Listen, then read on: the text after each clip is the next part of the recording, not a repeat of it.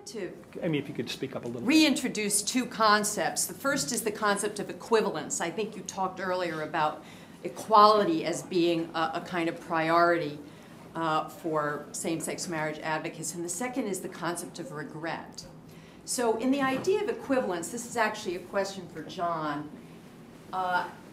Whether or not one favors same-sex marriage, I think for a lot of people it is a bridge too far to then go on and say that there is absolute equivalence between heterosexual marriage and homosexual marriage, that there can be no distinction, that this is sort of an item of faith, almost of ideology, a commitment that, an orthodox commitment that we must make, to the point where if anybody suggests that there might be some distinction, they are going to be shut out. And for me, it's a little bit Orwellian to think that they are absolutely equivalent on every level. I mean, first of all, same-sex relations are intrinsically sterile. I mean, let's just take that distinction. All right. So my question to you is, how important do you think it is to commit to this absolute equivalence in order to make a strong argument or a cogent argument? That would be my question. Do the two absolutely have to go together?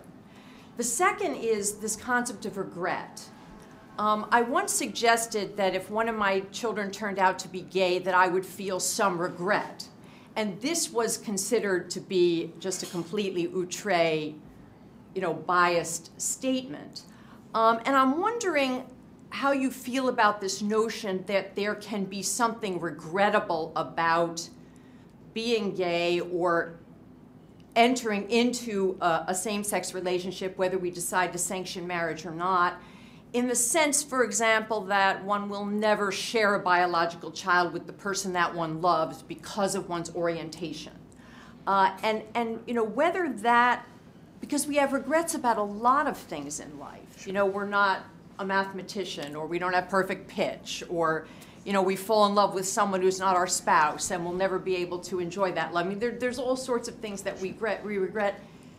I guess I would ask you to comment on whether you think regret can be a part of the homosexual experience without sort of detracting from your personal integrity. Sure. Let me take them in reverse order. Far be it from me to tell anybody else what they may hope for and then regret not getting. Look, people experience regret for all kinds of reasons. I know heterosexual couples who want to have a child, produce a child, and who can't, and feel a sense of loss and regret because that was part of their life plan.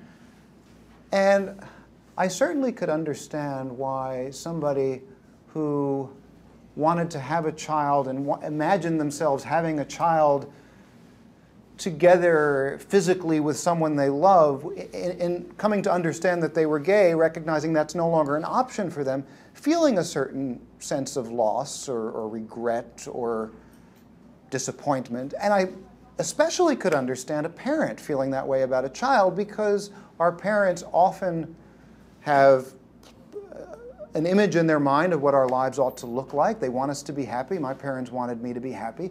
I think initially they had a very hard time imagining how that could be when I was with somebody of the same sex.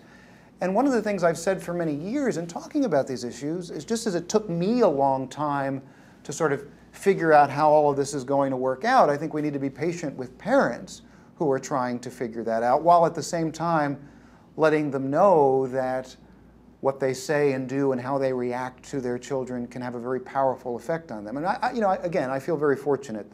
The first thing out of my parents' mouth when I came out to them was, "You're our son, we love you, we will always love you." Then they said, "Don't tell your grandparents, don't tell your sister." But I sometimes say that they reacted to it the way Italian Americans react to anything we perceive as a crisis. We yell, we scream, we cry, and then we all sit down at the table and eat.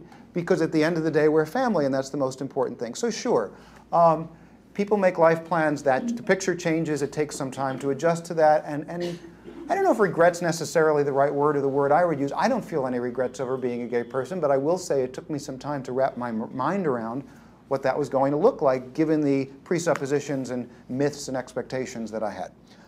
As for your first question about the equivalence, I would hope and recommend that nobody ever say that they're absolutely equivalent, because they're obviously not. And I think that any thoughtful person should be able to recognize. Marriage equality does not mean that these two kinds of things are absolutely the same, because they're obviously not absolutely the same. Neither, by the way, is the marriage between 20-year-old newlyweds and the marriage between two people who get married at 70. Neither is a relationship between people who have 3, 4, 5, 6, 7 children and people who have no children. I mean, there are all kinds of differences in married relationships. And I mean, I think that one of the problems with the rhetoric of marriage equality is that there's a straw man being put forth that what I'm saying, what my side is saying, is that same-sex relationships and different-sex relationships are absolutely the same. Not only would I not say that, I also wouldn't say that lesbian relationships and gay male relationships are absolutely the same. There are general differences between all these different divisions.